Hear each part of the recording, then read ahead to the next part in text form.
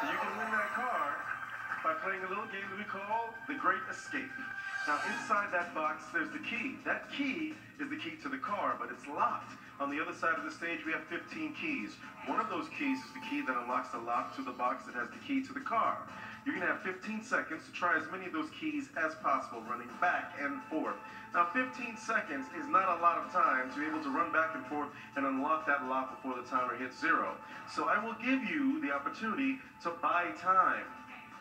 You've got $1,500. Each $100 is 1 second.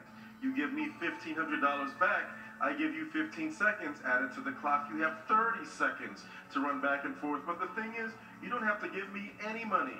You can give me any amount within the $1,500. You can buy a little bit of time, a lot of time. It's all up to you.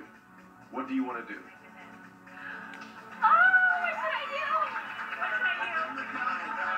They don't know how fast you run. I'm going to buy the time. I think I'll give you the money. All buy of it? more time. Wow. So, all $1,500, 30 seconds on the clock. Go on down. Watch your step. Good luck.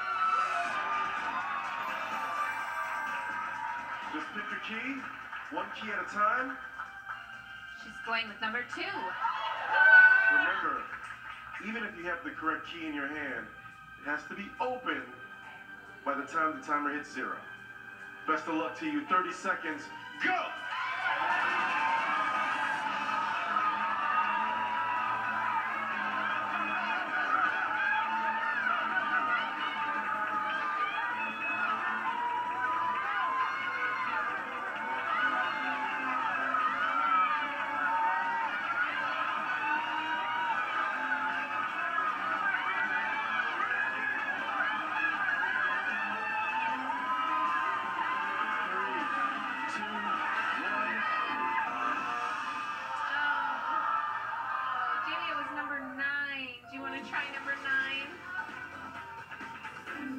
Give Jamie a big round of applause.